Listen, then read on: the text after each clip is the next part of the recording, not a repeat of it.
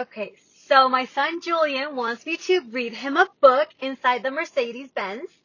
And we're reading today Sneakers, the Seaside Cat. So, see, here we have the Seaside Cat. All right. And this is my son Julian. Say hi. Hi. Sneakers, the Seaside Cat by Margaret Wise Brown. Illustrated by Ann Mortimer. To Emma and Charlie, A.M. Once, ooh, look at this. There's a little cat. Did you see? Cat, the Seaside Cat? All right, so here we have, once there was a little fat cat, and his name was Sneakers. He had 4 white paws, and almost all the rest of him was inky black. Was it inky black? Mm-hmm. Okay. He lived with a little boy and his father and his mother. One day, the little boy and his father and his mother went to the seashore. They went to the seashore. See? See the beach?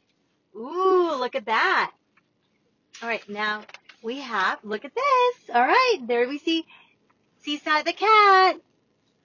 All right, so here we have, when Sneakers came to the sea, he was delighted. He could smell the fish. He thought he could catch them like mice. But when he dipped his careful little white paw into the blue sea, the water was wet. And it was cold. Ooh, it was cold. So Sneakers decided to go out in a field and look for mice instead. He's actually in the field looking for mice. Well, he's actually looking to see all the water there. Like, ta-da. All right. Ooh, there's Seaside Cat. The Seaside Cat. The field was full of butterflies, so Sneakers chased one. But the sea was bothering him. All around him, he could smell it beyond the smell of the pine trees, and he could feel it. It excited him, and way off, he could still hear it. Boom, boom, boom.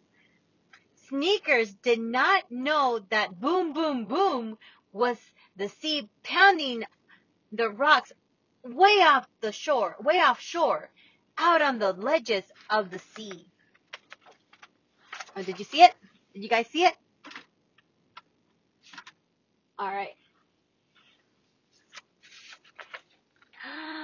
Then, oh, look at this.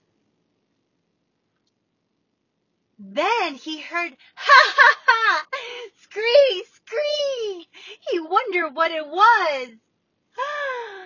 First it was a shadow. Then it was a bird. Only was such a big bird. It didn't seem very frightened of a little black cat with white paws. Sneakers didn't like to think about birds who are not afraid of cats, so he went for a walk on the beach. He went for a walk on the beach. Look!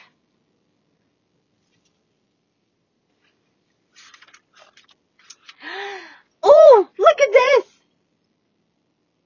Look. Little shrimps about the size of a cat's claw jump about in the sand. Sneakers roughed up his fur and lifted his feet higher as he walked along. Pounce! He nearly caught a sand shrimp, but sand shrimps were jumping all the time, and they were too little to bother with anyway. Would you bother with sand shrimps? Would you? Would you? No? Look. You see the little sand shrimps there? Yep. Look, there's little sand shrimps. Now, here's Seaside Cat. Then up ahead on the yellow sand, Sneakers saw something. What did he saw? What did he see? It was a yellow and pink on the outside. Sneakers had never seen anything that shape before. Then he crept up to it and peeked in. There was nothing in it. He put his head down to it and listened. I wonder what he actually put his head down to listen. There was a roar like the ocean. Roar.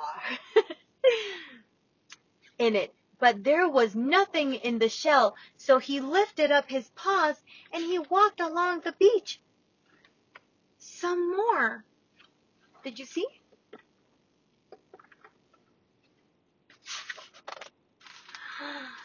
All right, here we go. Look at this. He saw a big flat thing with the long bent legs. Sneakers could see the two black skinny eyes sticking out of his head. Sneakers crept after it, but the crab's eyes stuck so far out his head that they had seen Sneakers coming. The crab scuttled down to the water's edge, but Sneakers was too quick for it. He hit the crab with his paw to see what it would do. See here. You see that? All right, guys.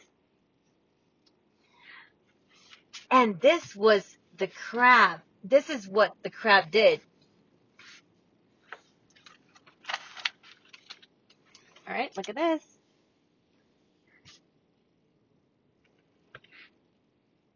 The crab shot out one of its long bent legs and grabbed a hold of Sneakers' little white paws in its crab claw.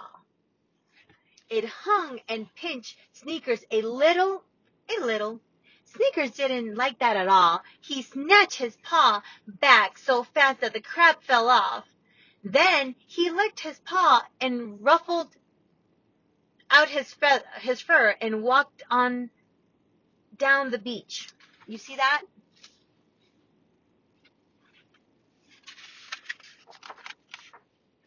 Okay, look. Now, Sneakers.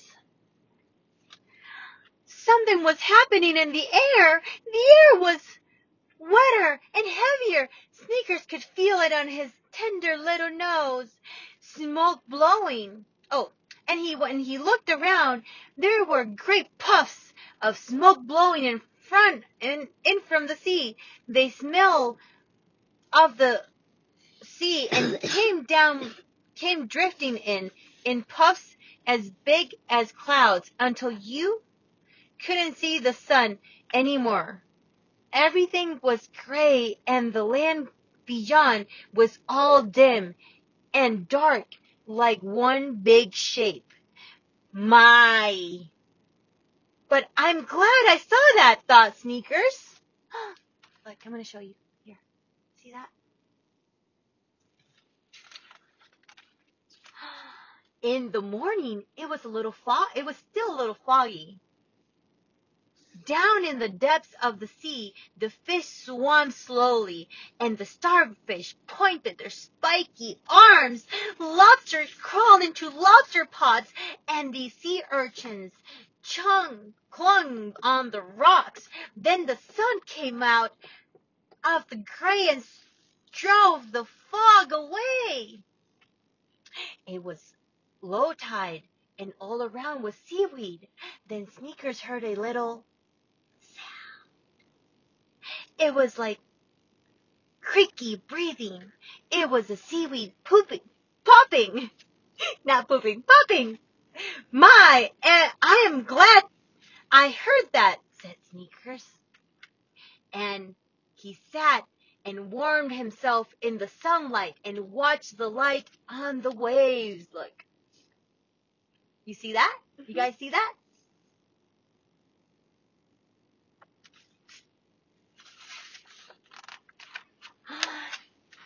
Then, oh, look at this.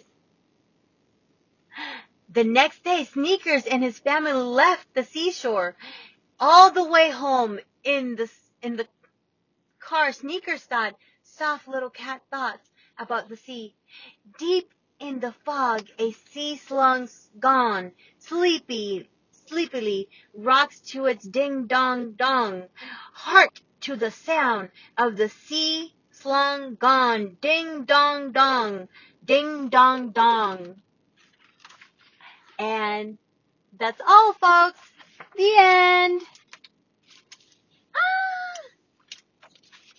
And this was Sneakers, the Seaside Cat by Margaret Wise, illustrated by Ann Mortimer. I hope you guys liked it.